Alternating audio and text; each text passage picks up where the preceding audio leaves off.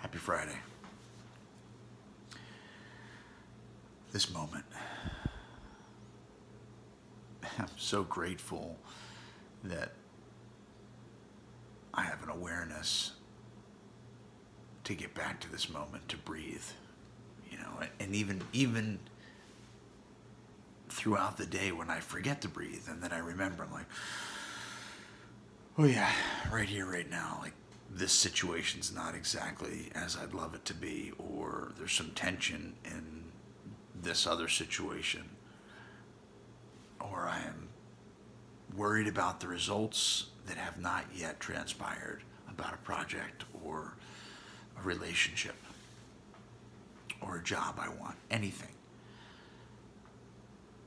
Grounding myself back to this moment, taking the actions that I can take to best set myself up for a future that will eventually transpire.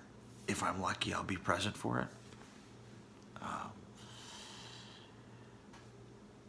That's all I can do. This moment, it amazes me for how long in my life I didn't want to be present.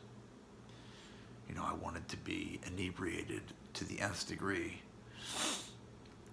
And I understand why. It's not a mystery to me. Sometimes I wasn't feeling what I wanted to feel, or I was in a situation I didn't want to be in, or I did not have hope. And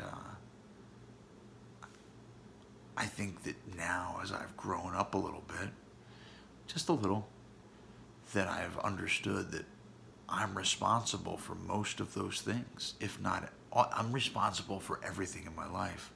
But if I want to be happy, I'm responsible. The problems I had, I'm responsible. So with that shift in mindset and being present in the moment has given me just a tiny bit of power, because I'm not a victim of my own life, which I was for such a long time. The power to choose action. If that's the only power I have today, that could be enough. The power to shift my perception, that's action. Anyway, babbling. Happy Friday.